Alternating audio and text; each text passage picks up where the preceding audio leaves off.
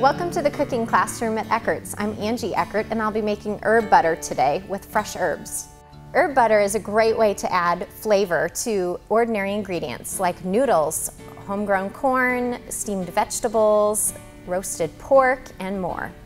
I'm going to start with some fresh herbs that I've harvested from our plants here at Eckert's greenhouses.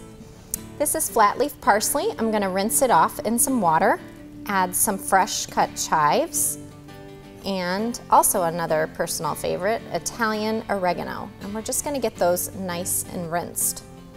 Okay, that looks good. We're ready to dry them out on some paper towels. I'm going to roll this up a little bit to just kind of speed up the drying process. That looks good. Now we're ready to remove them from the stems. Okay, so to remove the herbs from the stems, we just pull back with our fingers and just kind of tear off on the parsley. We're just going to tip them off and get these all ready to go. Then we're going to just chop them up finely with a knife. You can also use a kitchen shears here.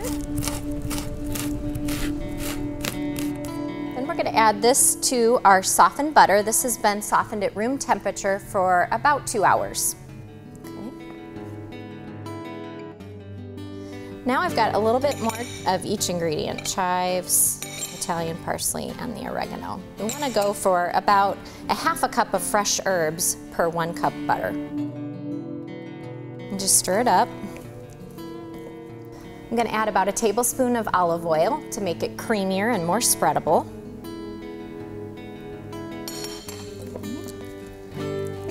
And you can also add fresh lemon zest at this point if you want to add a little extra zing. Look at all those gorgeous fresh herbs. Okay, now we're going to put our butter in some parchment paper. You can also use waxed paper. I'm going to make a little crease here. And our goal is to turn it into a log so that it's easier to use in pieces on your various dishes. Here we go. Kind of adheres itself to the paper, which is really nice. And then you can kind of tuck under the ends to keep it together nice and tight. That locks in all the flavors in your refrigerator.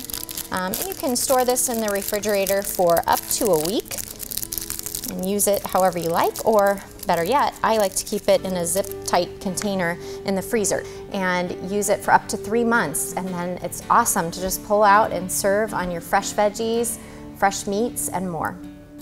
For more delicious herb recipes, check out the Eckert's Family Spring Cookbook and visit our family's recipe blog at eckertsrecipes.com.